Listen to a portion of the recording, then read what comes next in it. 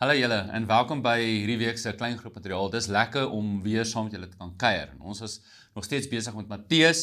Ons gaan nou in hoofstuk 17 en ek gaan vandag bietjie saam met julle 'n wonderlike, misterieuse geleentheid in Jesus se lewe gaan ek bietjie saam met julle deurgaan. So julle kan saam met my lees in Matteus 17 vers 1 tot 8. 6 dae later het Jesus vir Petrus en Jakobus en sy broer Johannes saamgeneem en hulle op 'n hoë berg gebring waar hulle alleen was. Daar het sy voorkoms voor hulle oë verander. Sy gesig het begin straal soos die son en sy klere het wit geword soos die lig. Skielik het Moses en Elia aan hulle verskyn en met Jesus gepraat. Toe sê Petrus vir Jesus: Here, dit is goed dat ons hier is. As U wil, sal ek hier 3 hutte bou. Een vir U, een vir Moses en een vir Elia. Terwyl hy nog praat, het 'n helder ligte wolk skielik sy skaduwee oor hulle gegooi en 'n stem uit die wolk het gesê: Dit is my geliefde seun oor wie ek my verheug. Luister na hom. Toe sy disippels dit hoor, het hulle baie bang geword en op die grond neergeval. Maar Jesus het na hulle toe gekom, hulle aangeraak en gesê: Staan op en moenie bang wees nie. Toe hulle opkyk, het hulle niemand gesien nie, net Jesus alleen. In julle groep bespreek die volgende: wat staan vir jou uit in hierdie teksvers wat julle saam gelees het?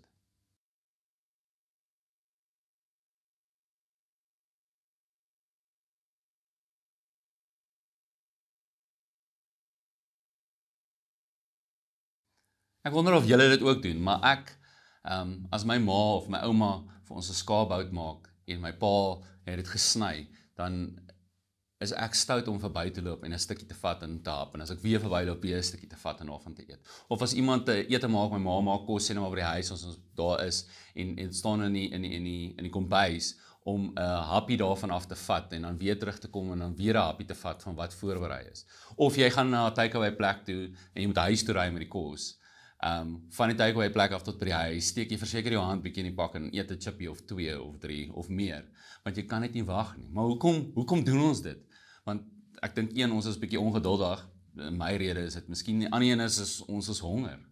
En wat gebeur as ons hierdie doen? Ons kry 'n voorsmaakie van wat vir ons voorlê.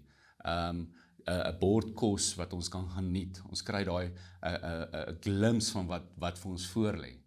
En as ons dit doen, gebeur daar 2 goed. 1, dis heerlik. 2, ons smag na daai bord kos wat ons kan geniet. Maar dit hou net, daai smaakie wat ons vat, of daai taste wat ons vat, hou net vir 'n kort rukkie. En dan smag ons na hierdie lekker ete wat ons saam kan geniet. En vandag wil ek dit illustreer met, dit link vir my vandag met Matteus 17, waar die Vader gekom het en hy het vir die disippels 'n klein proekie gegee van Jesus se heerlikheid daar op die berg. So die Vader kom wys Jesus se heerlikheid nog voor hy gebore is. Hy kom wys die heerlikheid wat gaan wees as hy opstaan uit die dood, en hy wys vir ons die heerlikheid wat gaan wees as hy ons weer eendag kom haal, as hy weer terugkom aarde toe.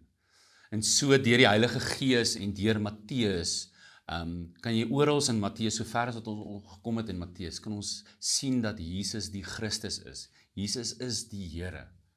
So as ons begin by vers 1 wat sê: 6 dae later het Jesus vir Petrus en Jakobus en sy broer Johannes saamgeneem en hulle op 'n hoë berg gebring waar hulle alleen was.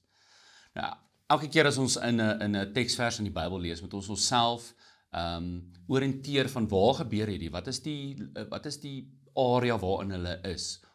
Ons moet daai verstaan, want dan verstaan ons baie keer wat is besig om te gebeur.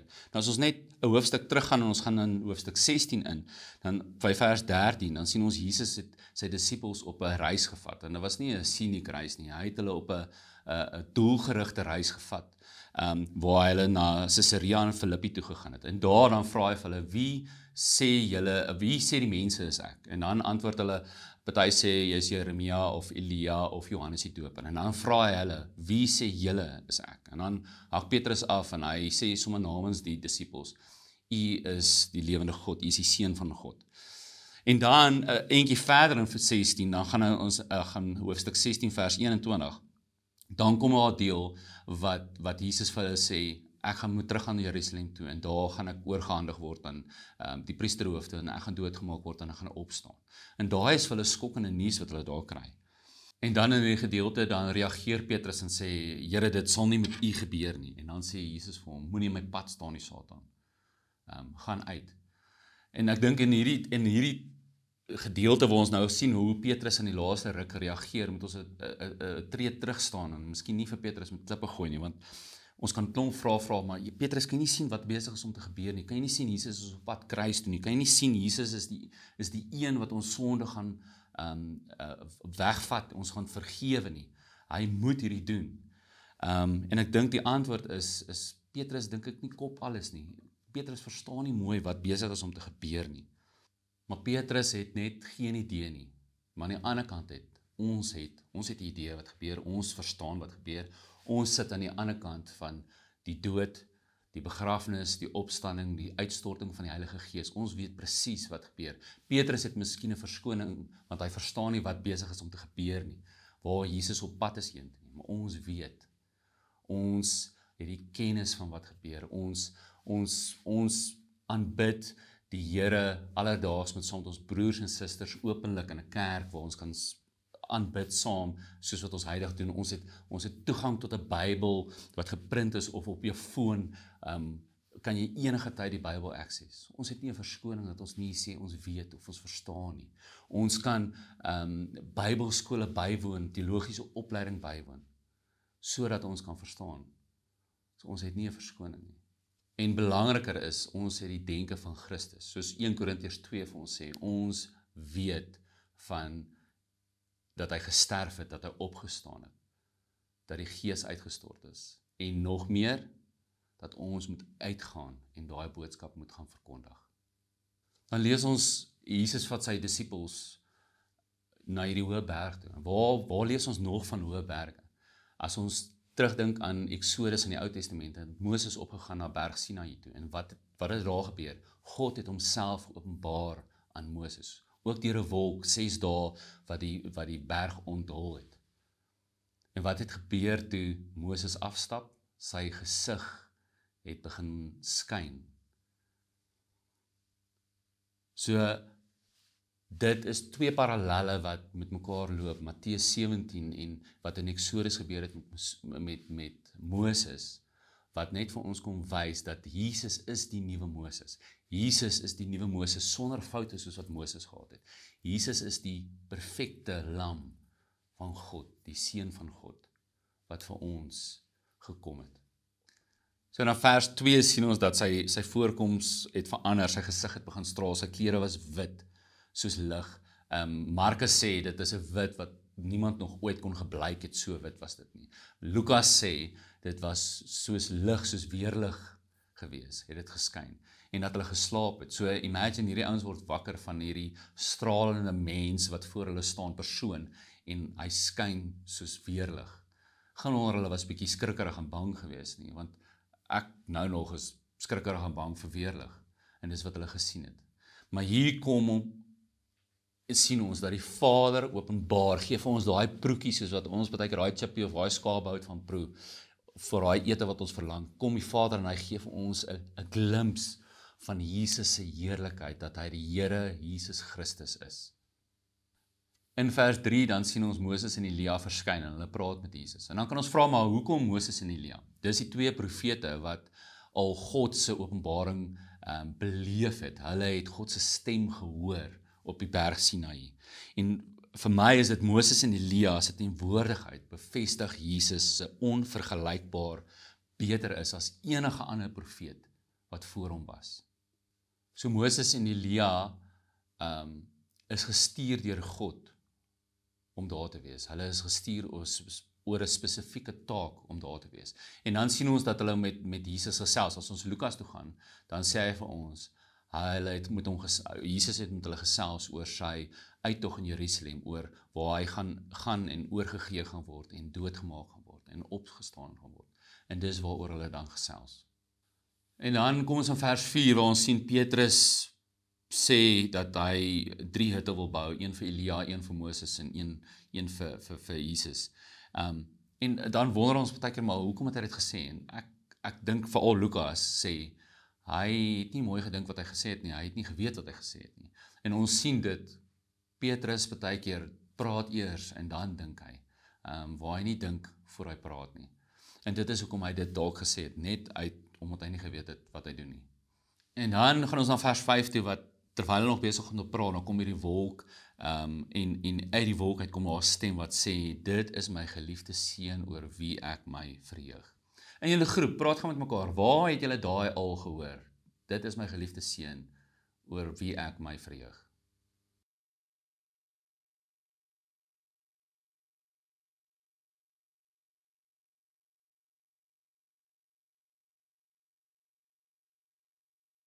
So, ek hoop julle het dit gekry in Matteus 3 vers 17, dan as Jesus gedoop word, dan gebeur presies dieselfde, die hemel skeur oop, of die hemel maak oop, en dan kom God se stem uit, en hy sê, dit is my geliefde seun, oor wie ek my verheug, waar die Vader gee net weer en bevestig net weer sy liefde vir sy seun, Jesus Christus. Aan die einde van vers 5, dan sê God, luister na hom. En dit kan ons weer terugvat na die Ou Testament toe. In Deuteronomium 18 vers 15, dan is Moses wat met die jong nasie van Israel praat, en dan sê hy, die Here, jou God, sal vir jou profeet soos ek laat verwek, en vir hom moet julle gehoorsaam. Moses het klaar geweet, hier kom iemand beter en groter as hy, en vir hom moet ons luister. Weer kom sê dat Jesus is die nuwe Moses. Jesus is die nuwe Moses wat perfek is, die Jesus Christus. So ek dink 'n probleem in vandag se tyd is, daar soveel stemme, daar soveel opinies daar buite. En waarna luister ons? Na wie luister ons? En ek dink ons gaan onsself mooi moet bestuur van waaraan stel ons onsself bloot? Na wie se opinies luister ons? Nie alles is goddelike opinies wat mense op social media sit of skryf of vir jou sê nie. Maar ons gaan regtig moet onderskei na wat ons onsself na laat luister. In julle groep, deel met mekaar. Hoe onderskei jy na wie en wat jy luister?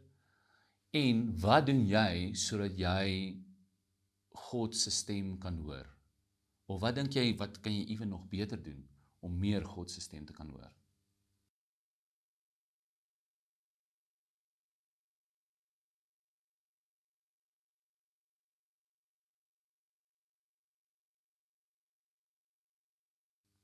En dan as ons in vers 6 gaan sien, dan sien ons hier die disippels het bang geword, en het op die grond neergeval. Want ek dink hulle het net hierdie onmenslike ervaring beleef van iets supernatural, en hulle het nie geweet wat om te doen nie, en dit het hulle bang gemaak, en hulle het op die grond neergeval. En dan kom Jesus, en hy raak hulle aan, en hy sê vir hulle, staan op, moenie bang wees nie. En toe hulle opkyk, het hulle niemand anders te gesien as Jesus alleen nie. En vandag, in hierdie teks, kom sê vir my, laat ons God se heerlikheid onthou. Want dit is wanneer ons vergeet van God se heerlikheid, dan begin ons eie heerlikheid versamel. Ons begin ons eie glorie najaag. Maar laat ons nie sy heerlikheid vergeet as ons hierdie Matteus 17 lees nie. Die verheerlike Christus gaan eendag terugkom. En ons het 'n proekie gehad, ons het 'n taste in Matteus 17 van hoe hy gaan terugkom. Sy heerlikheid gaan groot wees as hy gaan terugkom. Ek is doodseker, daar gaan nie 'n persoon op hierdie planeet wees wat nie gaan weet dat hy teruggekom het nie. En ons as Christene, ons is geroep om hierdie selfde heerlikheid, hierdie selfde helder lig te weerkaats in 'n donker wêreld. Daar waar ons elke dag is, daar waar ons met mense te doen het, daar waar ons met iemand praat, daar waar ons iemand aanraak, daar by jou werk, daar by jou huis, by jou skool, by die universiteit, in die winkels, in die straat, by jou vriende. Die Heilige Gees werk deur ons sodat ons gevorm kan word om meer soos Jesus te word. As jy gemaklik is in die groep, deel bietjie met mekaar, waar kan jy nog meer God se heerlikheid weerkaats in jou lewe?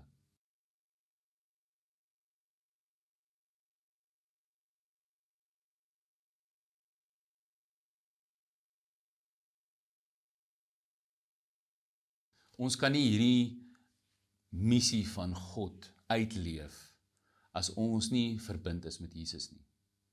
Ons kan dit nie doen as ons nie sy stem hoor nie, as ons nie die leiding van die Heilige Gees het nie. So laat ons, as ons vandag hier klaar maak, dat ons nie vergeet van God se heerlikheid nie. En mag jy sy heerlikheid, sy glorie, sy grootheid, sy goedheid elke dag weer kaats, daar waar jy is. Kom ons bid saam. Dankie Here, dankie vir u woord wat vir ons leiding gee. Dankie dat ons dit kan access enige tyd, Here Jesus. Dankie dat u vandag sommer net met hierdie teksvers wie ons oë kom oopmaak oor u heerlikheid en die God wie u is. Ja Here, dat ons, soos wat ons gesê het, Petrus miskien nie alles geweet het nie, Here, weet ons dat u vir ons gesterf het, en vir ons sondes, en vir opgestaan het, en dat u eendag weer gaan kom, Here, maar dat ons dit sal uitleef, dat ons u heerlikheid sal uitleef daar waar ons is. Ons vra dit in Jesus naam.